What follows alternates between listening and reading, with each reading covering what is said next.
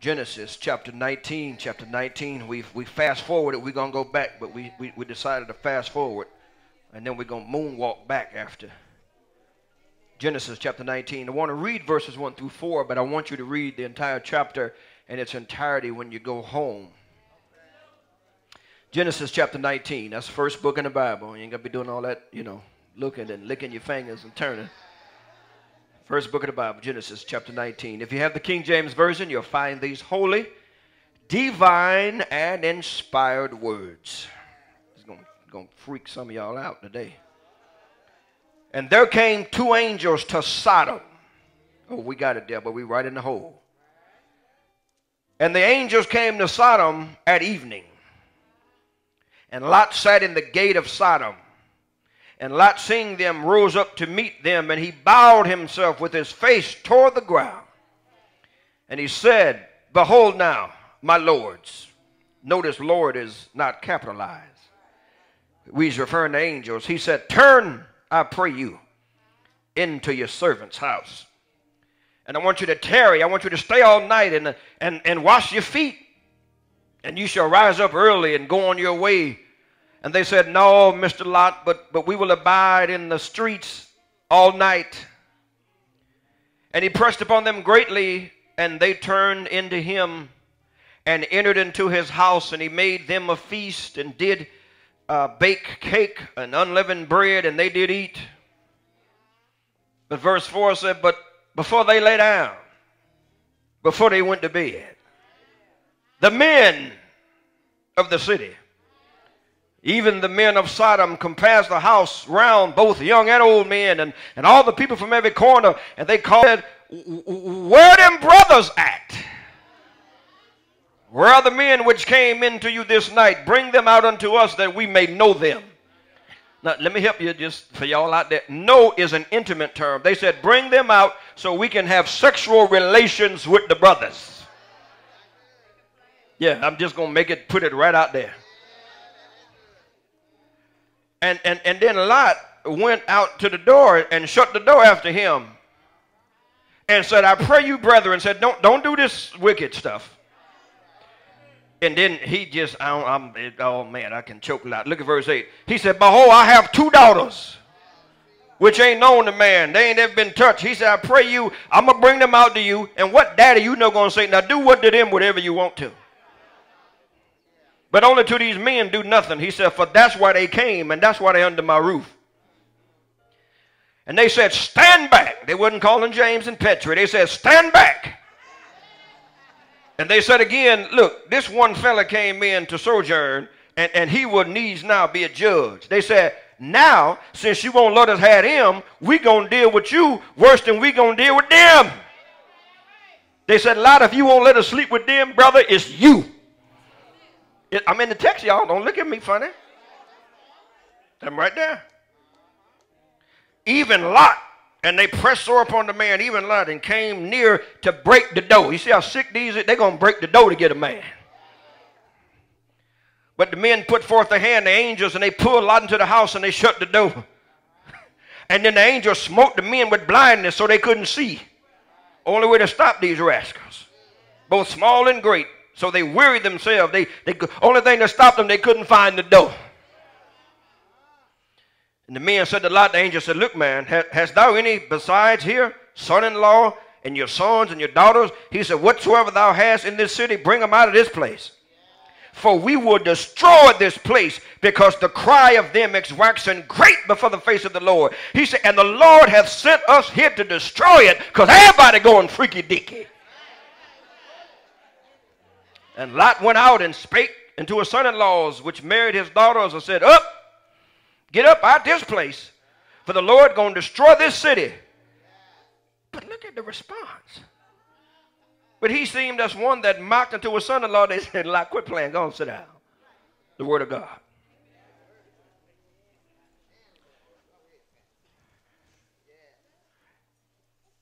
As we seek to embrace the God-filled life, we have been focusing in these series of sermons on letting everything go. Remember, we started week 1, we talked about letting go of your shallowness. Shallowness in prayer, shallowness in Bible reading, shallowness in commitment. Then week 2, Sister Ruth Smith, we talked about letting go of your selfishness.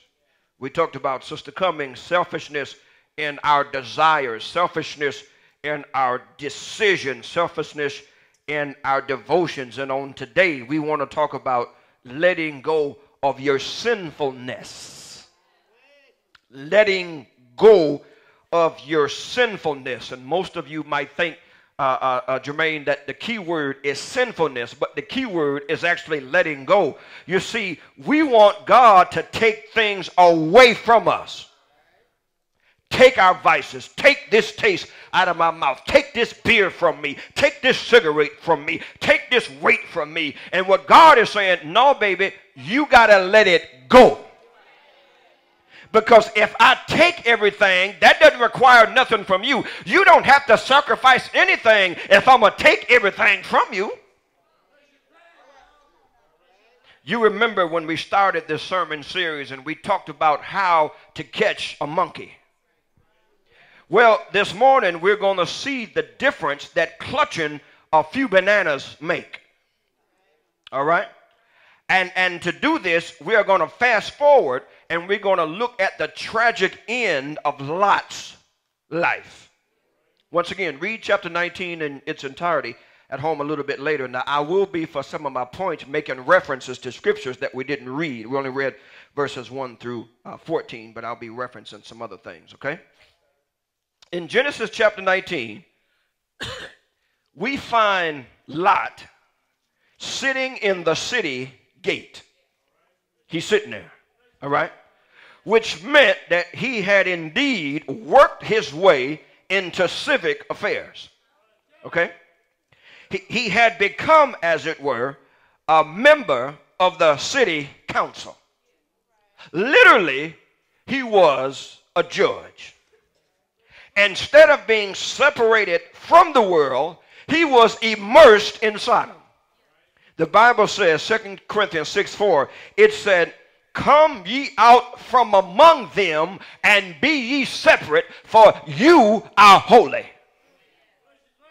Yeah, see, Sister McGinnis, it's nothing wrong with the church being in the world. That's where it should be. But you got a very different problem when the world gets into the church. Yeah, see, there's nothing wrong with a ship being in the middle of the ocean. The problem happens when the ocean gets inside the ship. Yeah, so God says, "Come ye out from among them, and be ye separate. For I indeed am holy, and you are holy." And instead of being separated from the world, this boy was immersed in Sodom. And although he seemed to have everything that he desired, he still wasn't happy. See, my brothers, my sisters, and I'm not telling you nothing, you all know this. Everything that glitters is not gold. Every good thing is not a God thing. We have to be discerning enough, Andrew, and careful enough to detect a curse that's wrapped up with blessing package. Y'all got me? See, they make, Sister Beginners, they make gold and they also make gold field. And if you got gold field, you better not be caught in the rain because your fingers and your neck gonna turn green. They make diamonds and they make diamondiques. And depending how the sun is shining and a quick flash, you can look at it and won't know the difference. So you got to be discerning enough to say, yeah, this looks like a blessing, but it's actually a curse on the inside. This boy chose the bright lights of Vegas. The Hollywood Hills captured his imagination. But as I said, although he seemed to have everything he desired, the boy still wasn't happy. And that's why the Bible says, the eyes of a man are never satisfied. Never satisfied. God told David, said, "Look, David, if it was more wise, I'd have gave you more. Why did you have to take Bathsheba?" He said, "Because Bathsheba is built like Bathsheba." I know he wasn't satisfied. I know he wasn't satisfied because 2 Peter 2:8 says, for that righteous man dwelleth among them, and seeing and hearing, it said he was vexed, which meant he was tormented, his righteous soul from day to day with their unlawful deeds. Let me tell you, you can have money, but money can't buy you sleep. Michael Jackson had all the money in the world, but he couldn't go to sleep. And Conrad said, for $150,000 a month, I can put you to sleep, Mike. And all them people talking about, oh, Conrad was wrong. Listen, if Mike would have paid me $150,000 a month, I'd have put him to sleep too. That's a lot of money to put somebody to sleep. So the point I'm making, you can have everything, but you still can be miserable with everything. So here Lot was miserable in the midst of a godless, wicked world. But guess what? The boy stayed there. Lot could have went back to Bethel, Sister Rhonda, which means house of God. So he could have left Sodom, went back to the house of God, but he stayed in Sodom. He could have, Gray, he could have went to Haran, which was a commercial center on the main highway linking the Mediterranean coast to the Euphrates River. He could have went there, but the boy stayed in Sodom. He could have, Reverend Ernst, he could have went back to Ur, which was one of the most significant and prosperous cities of its time. It was 10 miles west of the Euphrates River, near the Persian Gulf, 200 miles from Baghdad. He could have went there, but he decided to stay in Sodom.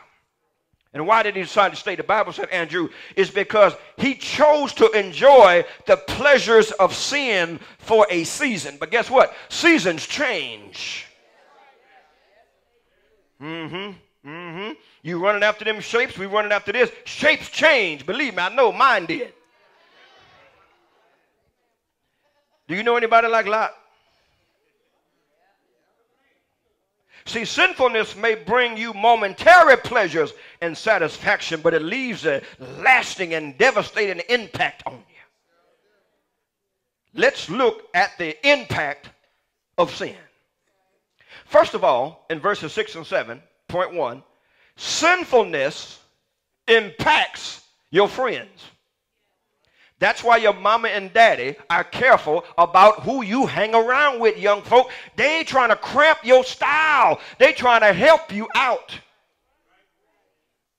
They ain't trying to cramp your style. Some of you ain't got none no way. Some of you ain't even got a wag. You can take that S off.